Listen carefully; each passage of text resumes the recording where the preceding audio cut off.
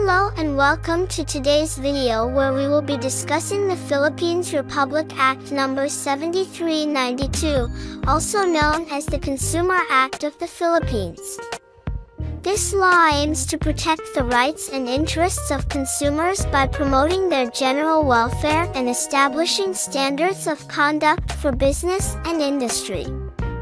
In this video, we will take a closer look at the provisions of the Consumer Act and how it affects both consumers and businesses in the Philippines. Consumer rights. The Consumer Act recognizes the right of consumers to basic goods and services at affordable prices, access to information about products and services, protection against hazards to health and safety, and the right to choose among different products and services. Consumers also have the right to be heard and to seek redress for damages incurred as a result of defective products or services.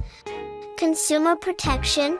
The Consumer Act establishes standards for consumer protection, including requirements for the labeling and packaging of products, warranties, and guarantees, and prohibitions against misleading and deceptive practices. It also requires businesses to provide accurate and complete information about their products and services and to adhere to fair and ethical business practices. Enforcement. The Consumer Act provides for the establishment of the Department of Trade and Industry, DTI, as the primary agency responsible for the implementation and enforcement of the law. The DTI is tasked with monitoring compliance with the law, investigating consumer complaints, and imposing penalties and sanctions against violators.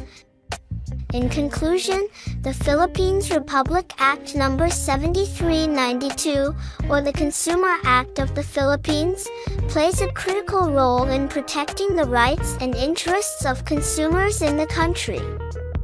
Thank you for watching today's video, and we hope you found it informative and insightful.